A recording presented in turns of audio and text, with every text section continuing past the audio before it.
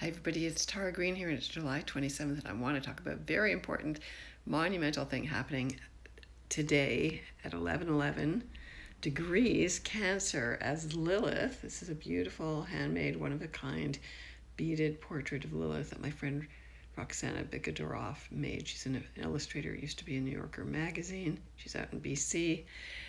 Lilith and Venus in Cancer meet at 11:11 degrees. Now, I know if you Google it, 11:11 will say make a wish, which is all very nice, but the original 11:11, which I was part of, which was on January the 11th, 1991, was created by one woman named Solara, and she downloaded all this information about 11:11 being a pre-encoded memory trigger since people first started seeing digital clocks way back in the 70s, way back.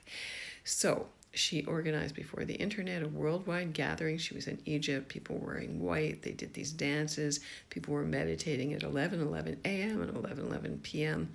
Greenwich Mean Time all over the world in unison. So it was one of the first after the harmonic convergence that Jose Arguelles had arranged in August 16th, 17th, 1987, which I was also part of. I was in Sedona, Arizona.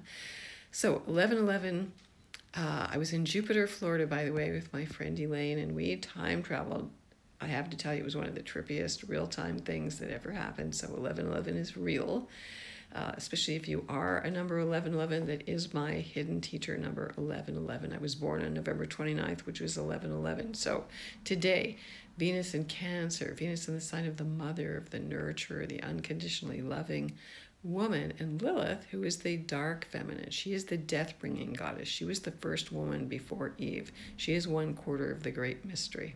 Okay, so Lilith is not a demoness. She is not a vampire. That's just the patriarchy. And to me, the 11:11 is a memory trigger to remind us that women are both birth givers and death bringers, and that is basically nature. Okay, and Venus in Cancer and Lilith in Cancer is about women retaining their rights for abortion. Lilith is related to abortions. Traditionally, that is true. She's related to menstrual blood. She's very sacred, very magical. I've been working with my menstrual blood since 1987. Most sacred substance on the earth, coming from the womb, which is a pure, pure portal of soul's entry into the physical domain. So today, celebrate. Remember that you were a holy whore. You were a tantric priestess. You were a mother. You were a whore. You were a birth giver, death bringer. We got to stop that split in patriarchy that splits women, the big old double standard of misogyny. If you want to get in touch with me, I'm at taratarot.com. Sending you many blessings.